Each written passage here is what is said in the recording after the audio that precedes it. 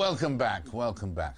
With the global slowdown really starting to bite, the world's economies are in a difficult situation. A successful resolution to the stalled Doha trade talks is more important than ever. But the talks, which began back in 2001, are mired in differences between, for example, the developed and developing countries. But the new EU Trade Commissioner, Cathy Ashton, has signalled a new attempt to find a way through, and I'm delighted to say she's here with us right now. Cathy, welcome. Thank you, David. Let's start at the basic thing. The news that you've trumpeted, that the effort to make the Doha round work. What will the Doha round working mean in simple terms? Very simply, we've got to do two things. One is to stop the world moving backwards into raising barriers, preventing trade from operating properly, and not helping us out of this recession. We know that from history, that it doesn't work. And then secondly, to create a new opportunity for all of us to be able to trade more efficiently, for businesses with a new set of rules to be able to operate globally in some cases, or simply to have new markets. And that's the purpose of the new round. And these particular talks, December the 13th is supposed to be the day when this will happen? It's a possible date. What we're waiting for at the moment is that the two chairs of the negotiation, those who are dealing with agriculture, those dealing with other issues than agriculture, industrial products and so on, have got to now decide if they've got enough to be able to write the words for the final negotiation, literally the words. If they're able to do that, then Pascal Lamy will decide whether on the 13th, or maybe a bit later, he wants to bring ministers back to try and do the final negotiation. And is the recession a bad time to do this, or in fact it's absolutely the essential time to do it? There's more need to do it during a recession than not. Well, you're absolutely right. It's the essential time to do it.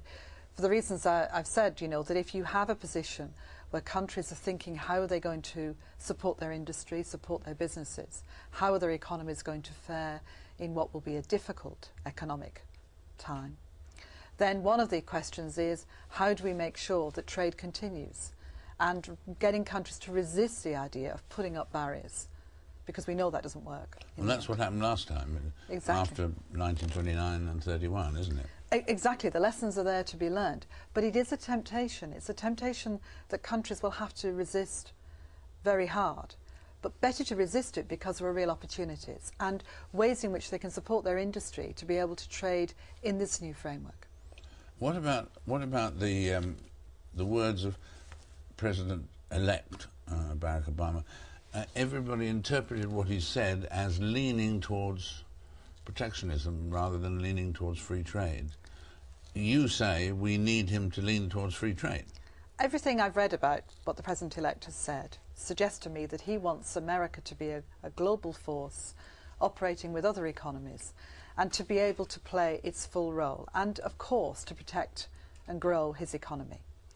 To do that, he will also have looked at the lessons of the past, and he will be aware of the dangers and difficulties of protectionism. So I hope that what he'll be doing when he becomes president is looking at the agreement, if we reached it, seeing the benefits to the United States, and then working with his industry, whether it's the car manufacturers, whether it's agriculture, to provide the opportunities that these talks will have provided for them to be able to trade. And so it's really tariff barriers, tariff barriers, tariff barriers. That's the basis of what you've got to deal with, is it? Or are there other issues that are almost as important? All of the issues around trade are about how do you make it easier for your people to export, and how do you do it in a way that means you also keep an eye on your own economy and you provide opportunities for your own business, but you don't, if you like, flood your own market in a way that makes it impossible for homegrown produce to survive. So it's a kind of balance. It's a balance between keeping barriers low, but making sure that where they do exist, there's a purpose to them, making sure that it's understood what those are for, and that there's a sort of symmetry to this part of how we operate. But this round was also about developing countries and recognising that their economies, again, particularly in times of economic recession, need to be supported more effectively. In the end, it's good for all of us. If their economies grow, we can trade more effectively with them. They'll buy our produce too. Well, it's great to have you with us, Cathy. Absolute delight. Thank you so much, David. Tension remains high between India and Pakistan in the aftermath of the Mumbai attacks, which killed more than 170 people. India blames Pakistan-based militants, though the Pakistan government denies any involvement. The attacks are not isolated incidents. There have been scores of outrages in recent years in India, Pakistan and Bangladesh, with many different groups blamed. This week in London, Major General Munir Uzzaman, the former military advisor and chief of staff to the Bangladesh president, said South Asia is infested with the threat of violent terrorism. Infested with it. Well, he's with me now. General, welcome. It's very good to see you. Thank you. In what way is it infested, and how did it happen? If we just scan the general scenario of South Asia, we would see that the center of gravity of terrorism has probably shifted to South Asia.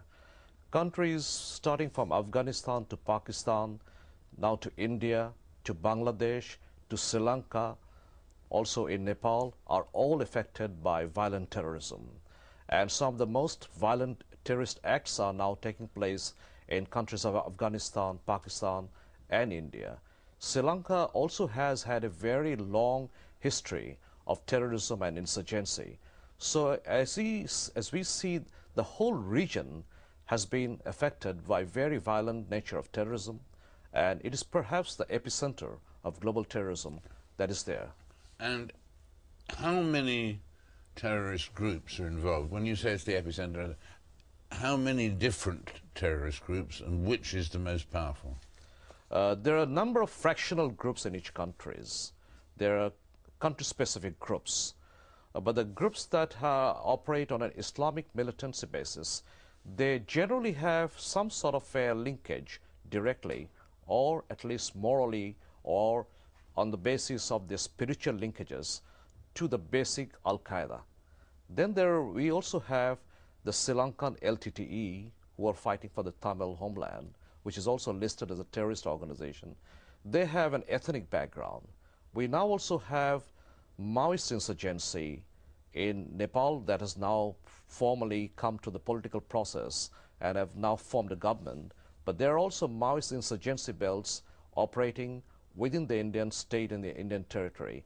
So we have Islamic militancy, we have ethnic militancy in the form of the Tamil LTT, we also have the Maoist. We also are now seeing the rise of Hindu fundamentalism in India.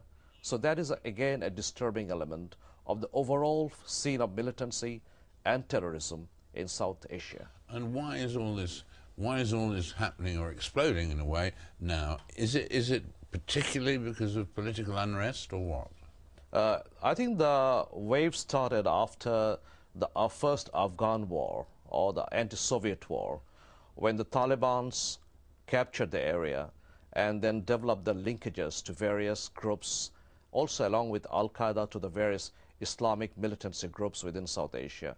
There is also a general nature of unrest within the political system of South Asia. There is also the problem of ethnic integration in some of the states. There is also widespread economic and social deprivation in many of the societies in South Asia, which makes it a happy breeding ground for this kind of militancy and terrorism, and also a ground for recruitment. And of course, in your own country, in Bangladesh, there is the upcoming general election, isn't there? And the two parties, still led by the two ladies, are pretty close in terms of people's estimate of the polling at the moment. Isn't that right? Yeah, that's right. We are scheduled to have the elections on the 29th of December. Yeah. And the two major political coalitions who are coming to the elections are led by the two former prime ministers, the two ladies, Sheikh Hasina and Begum Khaleda Zia, who have been both former prime ministers of the country.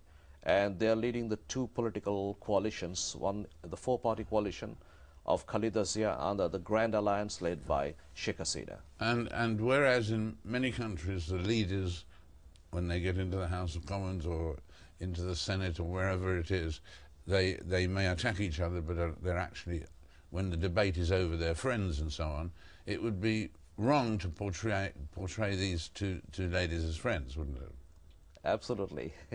The two ladies haven't even talked to each other for the last 17 years. Fantastic. Absolutely incredible. Must make running the country when one of them is in power and the other isn't very difficult. It becomes very difficult of the nature of dysfunctional interpersonal relationships that they have has a direct shadow on the quality and the level of governance they bring to the country. And unless there is a functional relationship between them, I think we will again go into a state where things become very politically dysfunctional. And that is a real danger. That's a real danger. And the two ladies also have a fairly tight grip on their own parties. So if their personal relationships become dysfunctional, like it has remained for the last 17 years, then the relationship between the two parties, the party in government and the party in opposition, also remains very dysfunctional. And that is the reason we have not had a participatory parliament for the last 15 years. The three parliaments that we have had after general elections were always boycotted by the opposition party. So the nature of parliamentary democracy in Bangladesh became very dysfunctional. Very dysfunctional. Well, we wish democracy well, whatever the results are, and we thank you.